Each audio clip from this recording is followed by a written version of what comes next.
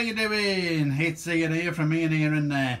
Right, so your video for this, for tonight, just a quick running session. Let me show you what I've got on. We've got a beautiful Virgin Class 47 with some lovely Virgin carriages on. And if I bring that other one round and just back Virgin out a minute, you'll see what other one I've got lined up for us to have a quick look at. Yes, it's my Rail Freight Class 47. He's putting some containers tonight, only a few. I just wanted to just throw some wagons on it tonight. You see this one now and again pop up. It's the one with sound. I'm running DC tonight though, so we haven't got the sound unfortunately. But let's get them moving. Let's see what we can do. And Bob's your uncle. There we are, look. You can tell it's a modern locomotive because look how good that is over that set of points. Absolutely brilliant. It really is. And with our Virgins, as you can probably tell, we've got lights in them. It really does well, especially over there, because that's the one that catches them out, that is. That's the one that normally catches every train out. Don't ask me why, I haven't got a clue. To me it's just a set of points. But when you get over there, if I slow this right the way down, that normally catches every locomotive out. And as you can see, it's a modern locomotive, this one is. That's why it doesn't get caught out. I think what it is, if I'm honest, if I can just bring that round there like that for a minute, I think what it is, it's the insulated frog here. You know, the V in the middle there. I think it's that. But on the modern locomotives, they have more wheels picking up the power. So that's what does it, you know. You've got to have the more wheels you can have picking up power, the better. So let's get everything moving. Right, so that's that one going now. Let's set the Toulouse-la-Botte, it's the traffic lights, to all green, and then we can get the Virgin one moving as well, because they're all on green now. So that's brilliant, that is. Absolutely marvellous. And I got that about the 11 o'clock power, the Virgin one.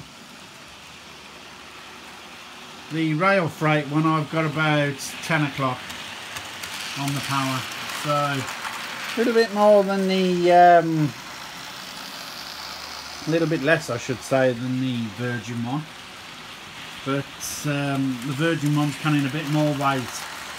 Because these carriages, again, because they've got lights in, they're very heavy carriages. They really are. Well, as you can see, they're whistling around quite good. Well, hey, brilliant. Absolutely marvellous.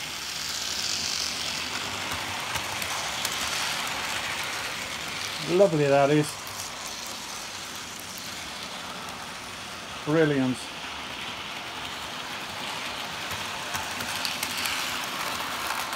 That one goes quite quick really, that Rail Freight distribution locomotive. It's done off motor. Let's get this Virgin one moving a bit quicker though. Going like an old man. Here you are, look.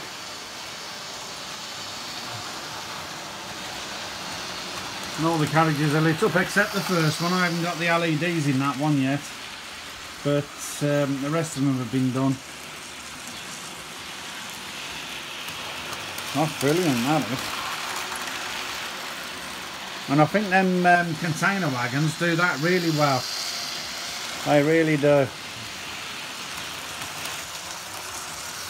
They really do that some good, that's these container wagons. Really good wagons them are. Really good. Let's get it moving again.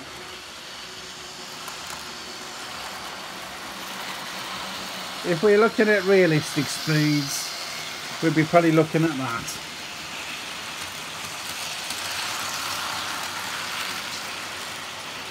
That we would. If we was going to go realistic speeds.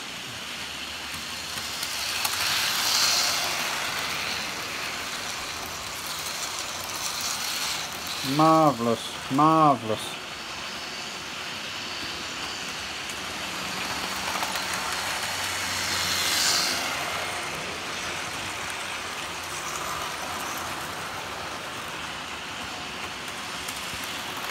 But yeah, these 47 used to whistle past the outside groupie. And they never did the Virgin livery, of course. It was BR Blue when what I'm talking about in the 80s. And yeah, you'd very often have a freight train go through with a, you know, corporate blue locomotive. I can't miss the corporate blue, but I don't think they'll ever put it back to BR. But you don't know. You don't know. Well, that's brilliant though, that is, isn't it? Really good. Now you watch something go wrong before I finish tonight. Oh, if something goes wrong, it doesn't go smoothly, does it? But what can you do? No. I must admit, I do like the Virgin colours. The red and black, I think, looks quite smart, to be honest.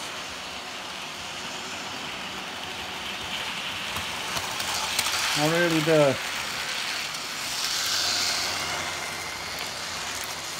But this Class 47 that's pulling these Virgin carriages, this one's a bit of a beast.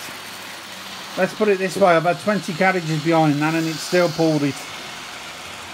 So this ain't breaking into a sweat with these carriages on. And yeah, beautiful engines though, the 47s was. Absolutely marvellous. Let me get a good shot for you, you know, a laid back shot sort of thing. Oh yeah, look. Absolutely brilliant.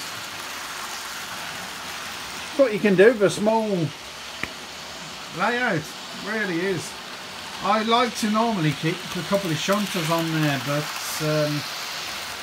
I've run on here tonight and I haven't got my shunters on, so I usually keep a couple on. But this one is a diamond, it really is. We just hold that there. This one, as you know, it's got sound and everything on it when I'm running DCC. It does everything that locomotive does. It's a brilliant one. For authentic, yes, DCC is the way to go and it is the future. But not everybody can afford DCC, so they have to have DC. But I don't know, I've got DCC, I've got it here. You know, let me just grab the transformer. There you are. I've got DCC, because that's what that is. But I don't know, I don't all the time run DCC, I run both. And I get just as much fun out of the DC ones as I do the DCC. I get just as much fun out of them. I really do. Okay, you can't have the lights on in the carriages because if I just stop the train, look, it turns the lights off. But if you ain't bothered about losing your lights, DC I think is, you know, is a good affordable way to go. And like, you can save up and get a DCC transformer later on. And you can start buying these DCC locos. They're not mega expensive now. You can, they're not cheap, but they're not mega expensive. The price has come down on them no end, to be honest. They really have. But there's your video. Brilliant, that is. I know Virgin run the East Coast main line, and they've got different colours on the East Coast one. But I prefer the West Coast, and this colour.